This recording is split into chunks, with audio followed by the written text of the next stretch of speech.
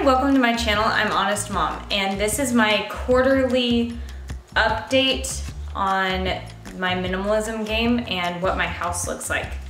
So this is me showing you very embarrassing stuff about my house, and whether or not you think it's embarrassing, to me it is. So in the comment section, could you please be kind? I'm aware that I'm disorganized and that I have clutter in boxes, and I'm actually hyper aware. If you haven't seen my video on my homeschooling update, I kind of cover all of the things I'm going through, so I'll put it in the description box below, the link to the video explaining other stuff in my life that's kind of caused me to not focus all of my attention on cleaning my house. So if you could just be gentle, that would be greatly appreciated. Now I'm just gonna get the most embarrassing rooms out of the way.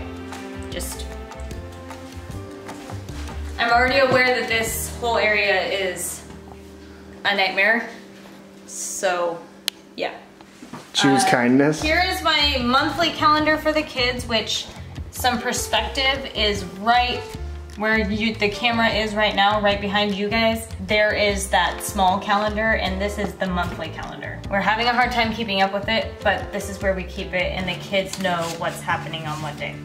Okay, so this is our hallway. I have closed the doors to focus the attention on the room. So I have a box here. Actually, I'm not gonna explain all of these boxes, but basically these boxes are a product from crafting in my office and decluttering my office and my bathroom supplies and my makeup, moving multiple times. And these are like a huge source of anxiety for me because none of the boxes make sense. They've all kind of just ended up a big box filled with random stuff. But there's things like my great-grandmother's jewelry in there, so I can't just dump it, but I need to go through it, but it gives me anxiety. Here is our laundry room, and we have a deep freezer and some paint if we need to touch up paint in our house. This area has actually decluttered a lot. We're in the process of transitioning to wool balls so that we won't use those sheets anymore, but... We did get the wool balls months before we did decide to go vegan, so it feels wrong to throw them away. Right, I didn't even think of that. I'm not gonna throw them away. They do a good job. I understand the industry and how sad that is, but I already bought them. They do a great job. And I don't want to throw them away to repurchase something when it's functioning.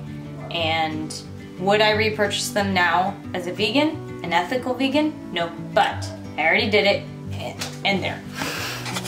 So this is the kids' schoolroom, toy room, library, Will's office. Yeah, that's funny.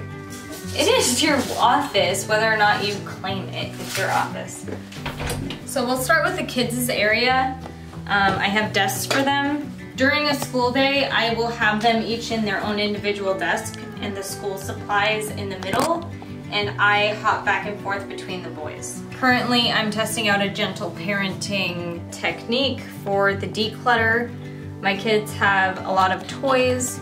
I would say 90% of them don't get touched, but I have gone through their toys in the past and gotten rid of stuff that they care about. So my new rule in the house is every day that they don't clean up their schoolroom or playroom or whatever, they have to pick 5 items to declutter.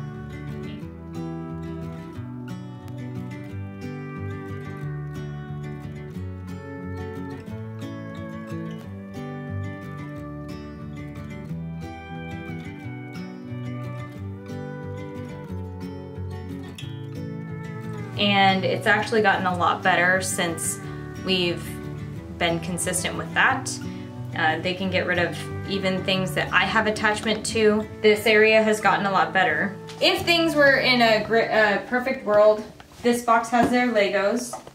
This has their like costumes and cars, Mega Blocks, and random other toys. This is supposed to be their stuffed animals, but again, I'm gentle parenting and letting them figure that out. These chairs are from when we lived in Okinawa, Japan, and I haven't decided if it's something I'm gonna hold on to or not. It's hard to tell. There are 4 of them, but they all stack. And they squeak when you sit on them. But Frankie's almost grown out of them. Charlie's getting close to growing out of them. I am attached to them, so that's hard. This is our art wall. I need to update it and add more to it and all that, but this used to be all full of kids' books. Just like this kind of kid. I have since downsized all of the kids' books to here, and these are like larger stories, and then school supplies and art supplies, like their school books are all mixed in. So I've probably decluttered over half of their books, and I wouldn't say that we don't have enough. We have plenty, and we go to the library often. Up here is the things that we use for the calendar. I did have a place for them that made much more sense, but I will show you when we get to my boys' room. Basically, we had a piece of furniture in the hallway that held these, but we're changing the boys' room a little bit, so I used that piece of furniture as their dresser. And now I need to rehouse this and some extra paper and random stuff. This is Will's office type area. This is like a catch-all random box of stuff from getting ready for the wedding, from clearing out the school stuff, from all the stuff. This is another random box that gives me a lot of anxiety. Down here is office supplies that Will had when he was going to school, and we don't know what all we're gonna hold on to and what we're gonna declutter. I use my purple ball for school, and Will uses his black ball for when he's at his office chair or when he's helping me do school. Another random box. Since Will has stopped going to school, this has been neglected, but it's also paired with the kids' more gentle parenting thing. Will has a hard time when this room is a mess being able to focus over here. Here's a keyboard that I've actually been using and trying to learn with, and it's one of those things that the declutter has kind of inhibited, because if I have extra time, I feel like I need to be handling the declutter and not doing this. And I've been trying to balance that a little better, but changing to a vegan diet, decluttering, and trying to homeschool, all the things, learning a musical instrument is kind of low on that. I have a bunko bag. I used to run a bunko group for my church, and I had to let that go as part of the minimalism thing. It was getting too much. And then we have an extra fan that the boys have broken and we're attempting to fix, and another random box of anxiety. That's just what I'm gonna call them. Box of anxiety equals boxes filled with random stuff that give me anxiety I don't want to think about.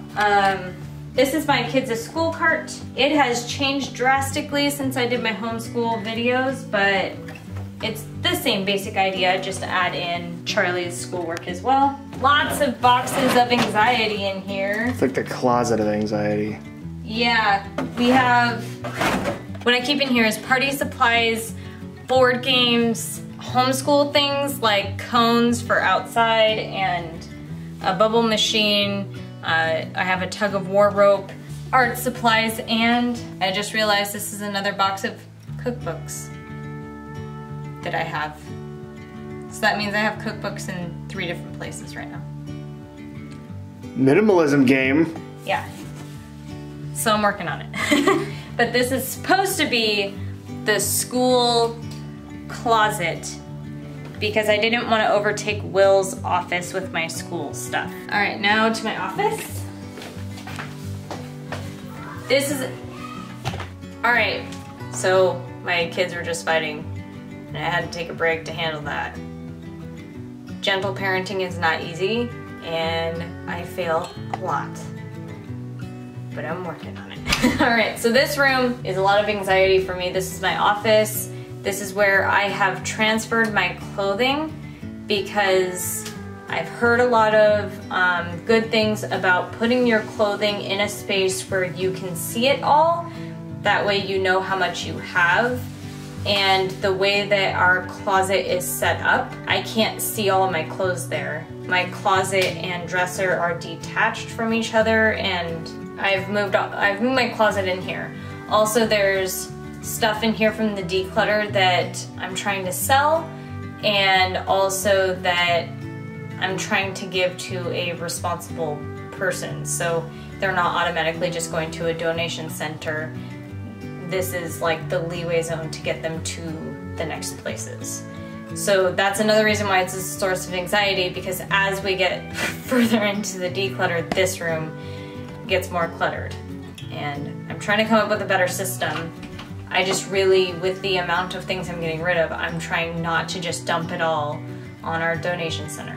So behind my door, I have my brother left some guitars with me, and I've been trying to learn some. So I have 2 acoustic guitars. This one doesn't have this final string. This is an electric guitar, and he's going back and forth on whether or not he's gonna come back to this area. Right now he's in Indiana. I haven't decided if I'm gonna try and declutter it or not. It feels weird to declutter it. If he's gonna come back, then he can have it back. This is the area where I'm trying to sell stuff, or like this.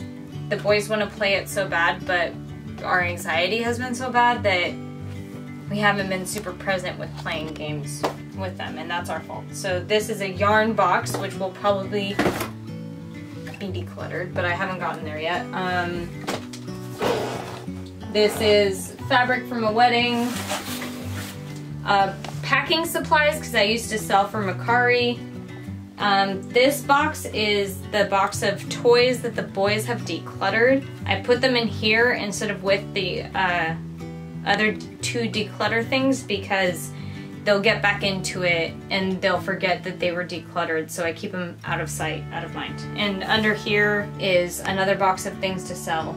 This is the box of kids stuff I need to sell, or not sell, but give to my doula friend, and books to sell. This is my Cameo, my cutting machine, essential oils, books, makeup, and hair supplies, which it looks really messy, but compared to where it was before the declutter, it's actually quite amazing. This is my vanity. I've decluttered lots of lipsticks, I've decluttered makeup. Not all of the stuff that I declutter goes into the video, because sometimes it's just garbage that I've held on to. This is a box of photographs, which I need to organize in a way that we can access them better. This is the other guitar that we have. This box right here is library books that need to go back, that we've read sufficiently so when we go to the library we'll take this box. My jewelry, and that's my homeschool organization thing, so the boys don't get it out of order. Random stuff, anxiety corner right here. And then this is my wardrobe. I would say before the declutter I easily could have stuffed this and had maybe 2 more stuff. So I have all of my hanging stuff, pants, shorts, pajamas, underwear, sweaters. This is pretty much all of my clothing right here. It's about to get another declutter because I noticed things that I'm not using that I don't like. Then over here I have art canvases, because I have a couple things I want to do, but again, the anxiety, I haven't found time where I can justify taking that time to myself, and or clearing a room to the point where I feel like I can be artistic and not overwhelmed and focus on what I'm doing. So this was bought in a hope that that would come much sooner than it has. So hopefully things get a little better soon. And again, I will say, even though it looks like a crazy house of overcluttering, I've come a long way. And then this is a mirror that I got that I want to hang up, but I haven't figured out where I'm going to do that yet. I think it's going to be on one of the walls that's covered with anxiety stuff. This is my flute and my flute books, yoga mats, things like that. Hallway. This is boxes of anxiety and my dirty laundry. And over here is kids' clothes. My kids are no longer fit and I need to decide whether or not I'm gonna declutter or keep them for potential future kids. This is a wall mural that we bought really impulsively. We haven't decided if we're gonna put it up or if we're gonna get rid of it, but it's supposed to be quite amazing. We just have never used it.